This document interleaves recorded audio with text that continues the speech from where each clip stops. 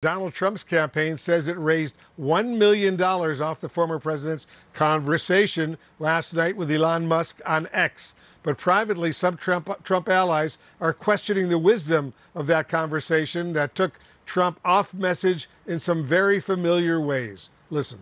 We're going to have the largest deportation in history of this country. The biggest threat is not global warming. The biggest threat is nuclear warming, because we have 5 countries now that have significant nuclear power. Kamala wouldn't have this conversation. She can't because she's not smart. I saw a picture of her on Time magazine today.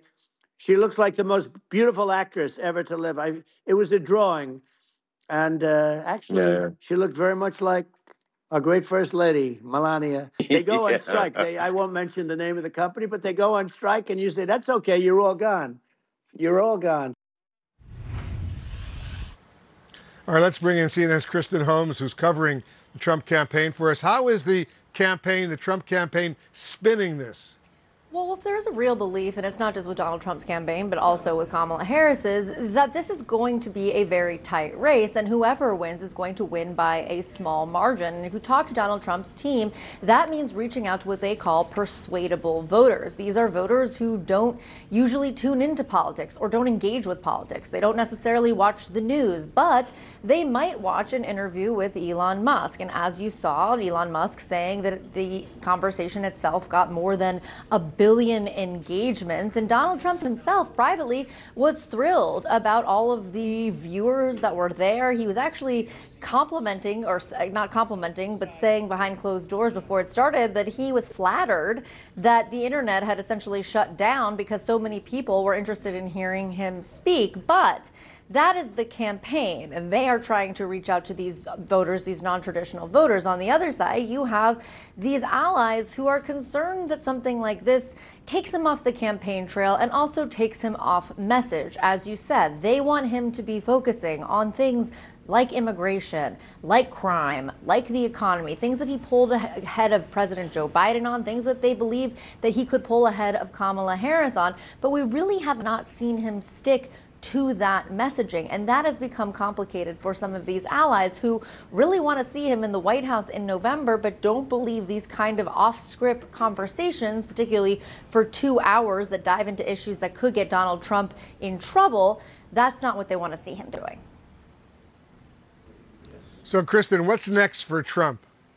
Well, we're going to see him on the campaign trail tomorrow. He's going to be in the battleground state of North Carolina. He's delivering a speech that's billed on the economy, and we're going to wait to see what his schedule is next week. They say he's going to be picking up his schedule, that he's going to be visiting more battleground states, but we have yet to see that. So far, it's been one event this week. Last week, the only event we saw him at was in Montana, and then he gave a press conference from his estate. Now, part of the narrative that we are hearing from Donald Trump's team is actually around Kamala Harris not taking questions from the press. One of the statements they put out, and they've been doing this daily, says day 23 and still no press conference or media interview for Kamala Harris. It's almost like she can't step out in public unless she is pre-programmed like a robot or has a teleprompter with her. Now, that's part of the reason, again, why they are advocating for these interviews with Elon Musk or these press conferences like we saw last week to kind of try and offset what they're saying about Kamala Harris. But again, this strategy, unclear if it's going to work or if it is working. We won't know until closer to November. All right, good. Kristen Holmes reporting for us. Kristen, thank you very, very much. I want to bring in our political experts to break all of this down. And Lauren Tomlinson, let me start with you. Was it a mistake for Trump to do this conversation with Elon Musk?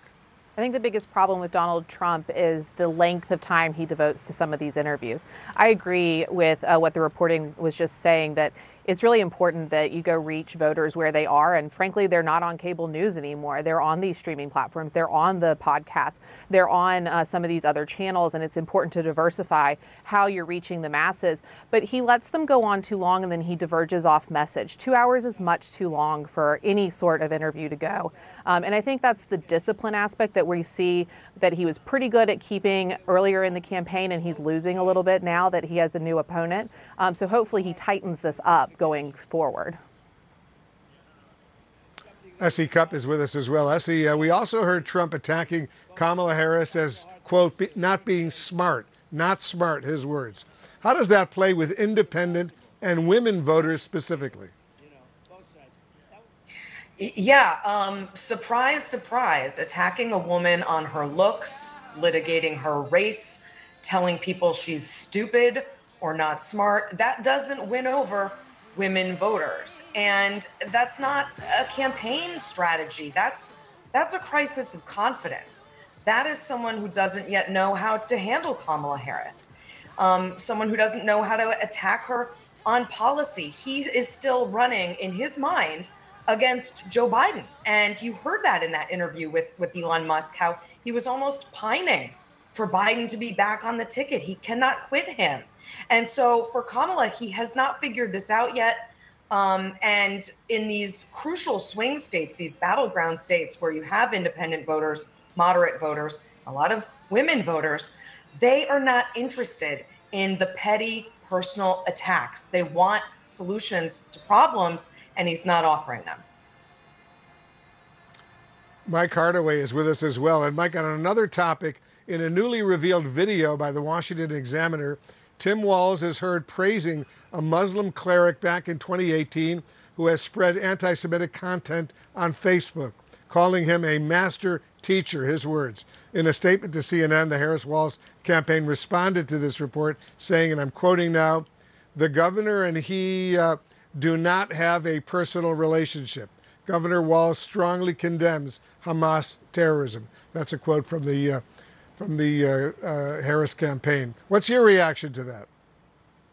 So I've not seen this video, but look, all elected officials go to local community events and otherwise, and they give remarks about the people there. And sometimes they're people they don't know very well. Sometimes they're people they do know very well. And so I don't put any stock in this random video that seems to have been released, possibly out of context.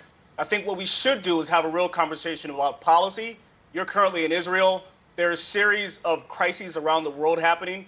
And I think voters want to know, how will Donald Trump react to these situations, and how will Kamala Harris react to those situations? Those are the conversations voters want to have. And Lauren, as you know, and a lot of our viewers know, Donald Trump actually hosted a well-known Holocaust denier at a Mar-a-Lago dinner back in 2022. So how do you see that with this report about Walz playing going into this campaign?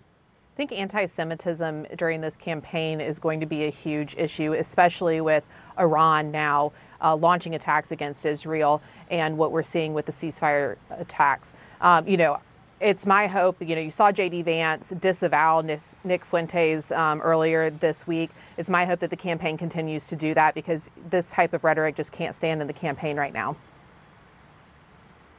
Yeah, it's an important point. SE, I want you to take a look at this meme the Trump campaign posted on X, formerly known as Twitter, earlier today, showing two photos captioned, "Your neighborhood under Trump," with a photo of a house with an American flag, and then "Your neighborhood under Kamala," with a photo of a crowd of dozens of migrants.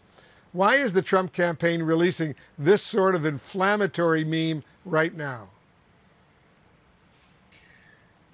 Because they're a little desperate and panicked. Listen, immigration's a top issue, but there's a good way and a bad way to say anything. And Trump and his campaign can't figure out how to say anything in the good way, in a way that's actually policy oriented. Instead, they always seem to choose the bad way, the inflammatory way, the insulting way, the way that angers a lot of Americans, otherwise known as voters, and some people you might need to vote. Like I said, immigration's important and should be litigated. And Kamala Harris and Tim Walz should have to sit down and answer questions about what they will do about a border crisis and a migrant crisis. But these kinds of things, these cheap shots for the base, for the basest of the base, I just don't think it's turning anyone out in the swing states that this campaign will need to win every vote they can. Mike, as you know, Kamala Harris is seen by many folks out there as potentially being vulnerable on these sensitive immigration issues. But how should the Harris campaign respond to this inflammatory meme? Look, we have to have perspective on the immigration conversation, because in reality, this is a 40-year conversation. Ronald Reagan tried and failed in the early 80s. McCain, Kennedy tried in a bipartisan way and failed in 2007 and 2008. And once again, we're having this conversation. And so what they should do is just ignore it because it's childish and it does nothing to steer the conversation toward a solution, which is a bipartisan solution that mirrors what President Biden led earlier this year that Donald Trump killed, which is something that shuts down the border and restores order. That's what we need. That was a bipartisan compromise. You're absolutely right. All right, guys, thank you very, very much.